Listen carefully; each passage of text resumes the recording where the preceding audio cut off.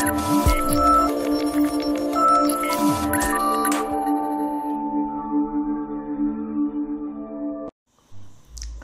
friends, welcome back to our channel. So in today's session we are going to discuss about various attributes that gives the information about the series in Pandas. So in the previous session we have seen how to create the series, how many ways we can create a series in Pandas. Now we'll see the different attributes that gives the information about the series in Pandas. So attributes.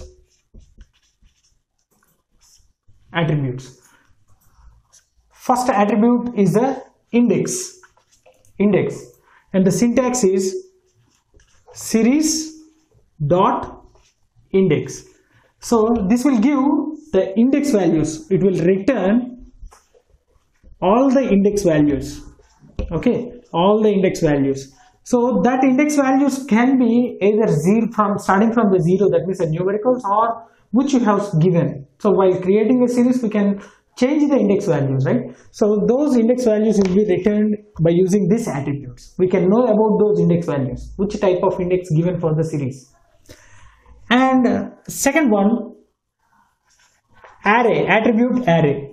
So the syntax is series dot array, which will return an array of values. So whatever the elements we are giving in the series, that will be given in the array of values, right? And the third third attribute is a values.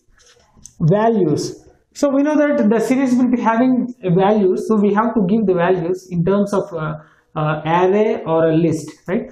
So that values will be returned. The syntax is series dot values. It returns values of series. So no need to worry, I will execute each and every attribute and I will explain you, right? So the next one is name. So while creating the series we can also give a name for the series. So if you give the name, so this is an optional, okay, this is an optional, so we may give or we may not give, but if you specify any name for the series, that name will be written here. If you are not specifying any name for the series, nothing will be printed here. Okay, so the syntax is same, common, that is a series dot name.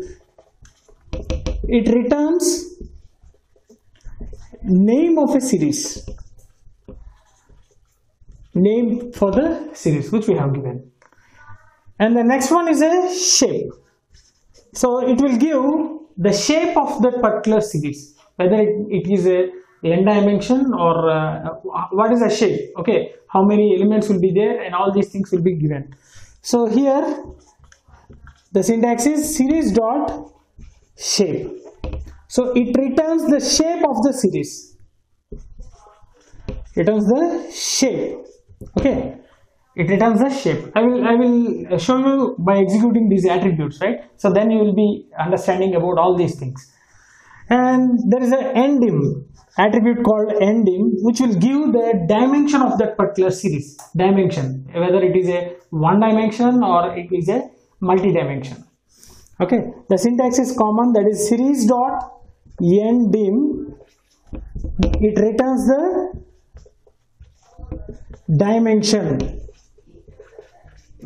dimension of series, the given series. And the size. So this size attribute will return the number of elements in the series, number of values in that particular series. Okay, so the syntax is series dot size. It returns the size of a series, that means the number of elements available in that series, size of series. And the next one is nbytes. So the syntax is series dot nbytes, which will return the memory occupied by the values. Okay, the memory occupied by the values.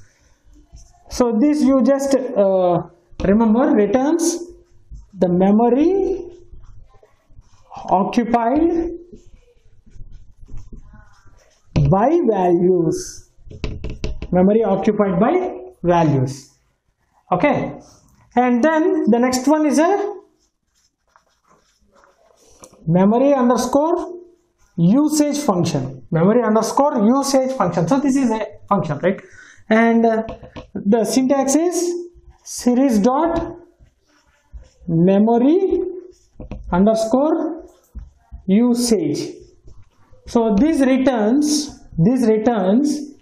memory occupied by both index and values. Both index and values. Okay, both index and values. So we know that if you create any series, automatically the index values will be joined. So all the elements will be indexed with some index values. So by default, those index values will be from 0 to 5, means starting with the 0. And if you want to change the index, we can specify by using the index parameter. So here the memory usage function is used to return the memory occupied by both the index and values. But here n bytes. It will return the memory occupied by only values. It will exclude the indexes. Okay, it will exclude the index. It will check only for the value. Right? Next, empty. So this is a boolean attribute. So series dot empty, and it returns true if series is empty. That means if series doesn't have any values, and it returns false if series is not empty. That means if the series consists of any values, then automatically it will return false. So this is a boolean type. Okay, this is a boolean type, right? So these are the few attributes. These are the few attributes which gives the information about the series, like the index arrays, values, name, shape, dimension, size, memory occupied by the values and memory occupied by the index and values, and empty, right? So let us move on to the interpreter and we'll see these attributes one by one. Okay, first we have to create a series and we can find the different attributes. Based upon the different attributes, we can find the information about that particular series, and this we'll see on the interpreter. So let's move on to the interpreter. Hello friends, so just now we have seen various attributes available in Pandas. So series in Pandas, so we'll see one by one the attributes, so how it will be working. So for that we'll just import the Pandas, I will give some alias name so that we can call all these things with the alias name. So first of all, let us create one series, some s is equal to pd dot series, s, capital S series, and we can create a series in different ways, so that we have already discussed in the previous session. So you can go through that session and you can create a series. So I will create with a normal list, okay, some 50, and I will give you some name. We can also give the name for the series, okay. Let it be in numbers, and also we can change the index values. So if you are not giving any index attribute here, so by default it will be taking as a zeros. See, so print, if you print yes, we can get the index values from 0 to 4. So if you just want to change the index values, we have to give the index attribute. So there is a one attribute called s.index. So it will give what actually the index refer to the values. So here you can observe s.index. S.index will give the values from 0 to 5. And if you change this one,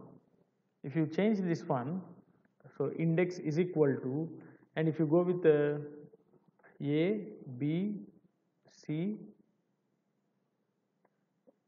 D, E, right? So there are 5 indexes, okay. So I'm taking like this, and now I will just, if I execute this s.index, now we'll get the result as A, B, C, D, E. So it will return the index values for the given values, okay, index of given values, right. Next one is an array. So s.array will be representing the elements in terms of arrays. So you can observe. So this is an array, pandas array. Okay, pandas array. So 10, 20, 30, 50, and the length of the array is 5, and dtype is int64. int64. And values. If you want to get only values without any index value, let's go with the s dot values. So it will return only the values but not the indexes. It will return only the values but not the indexes. And similarly, if you want to know the data type for this one, so go with the s dot dtype. It will give the data type of the given values. See, let us check once again. We'll change another into another data type. So 10.5, 20.5, 30.5, some 40.5, and 50.5. And here the name, I am also changing the name as some float. Okay, some float. Now let us check s dot dtype. S dot dtype will give a float. Okay, so previously s is having some integer, and now the s is having some float values. And we can also find the shape. So what is the shape of this series? Sorry, s dot shape. So we'll get only one dimension. So there is one more attribute called ndim. Ndim gives the dimension. So dimension of this series is only one dimension. So that's why we are getting some only 5. So that implies one dimension, and that dimension is having only 5 elements. One dimension with the 5 elements, right? So we have already seen this shape values in NumPy, right? And ndim, after ndim, we can also find the number of bytes. Okay. So s dot n byte. Sorry. S dot n bytes. Okay, n bytes. So it will give how many bytes occupies by the values. And there is one more thing called a memory. See, I will show you the difference. Memory underscore usage. So what is the memory usage of that particular series? Okay, of that particular series. So s dot memory usage is 156. So here the s is having only 5 elements. So here also s is having only 5 elements. But what is the difference means? So s dot memory usage will include the index values also. It will include the index values also.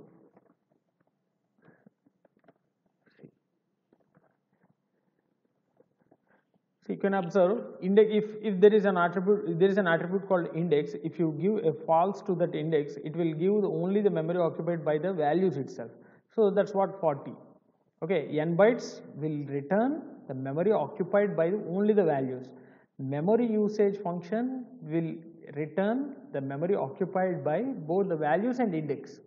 And if you give the false value for the index attribute in the memory usage, we will get the memory occupied by only the values. So this is a 40. Okay, and also we can find the size.